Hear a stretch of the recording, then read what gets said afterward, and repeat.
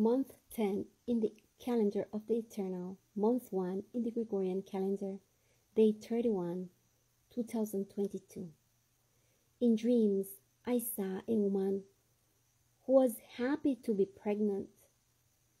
She saw the other women who were near her with a certain contempt, for she felt very privileged, more so than the others. This one boasted that she was the most loved of her husband and looked very self-confident. As time went by, her belly grew to a certain point, but from there it went no further. Time passed, but her belly did not grow. She saw other pregnant women, and their bellies grew bigger and bigger.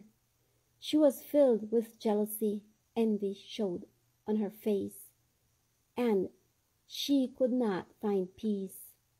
One day, pain came upon her, and she bent down to give birth.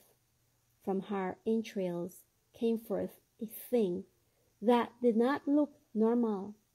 It was more animal than human. It fell, then this, to the ground, full of blood, and she cried out in horror. And it was thus a great sorrow for her to see that her husband rejected her for this. The other women despised her, and among all sought to ingratiate themselves with her husband. But when the time of the birth came, some of them gave birth to more animals, even fatter and more alive, which did harm. Not only did they attack their own mothers, eating her, but they also attacked others.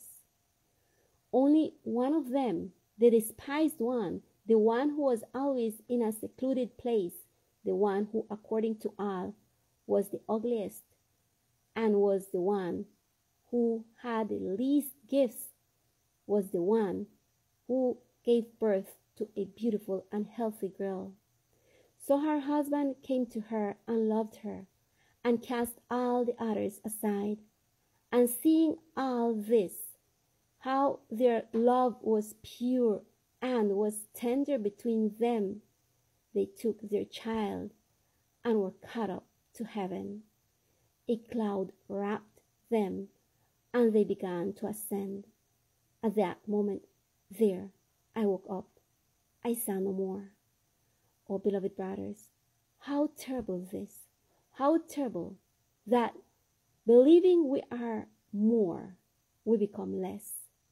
The husband comes for his beloved, and his beloved, beloved brothers, must be pure, and although despised in this world by many, all that she gives birth to must be beautiful, lovely, pretty, precious.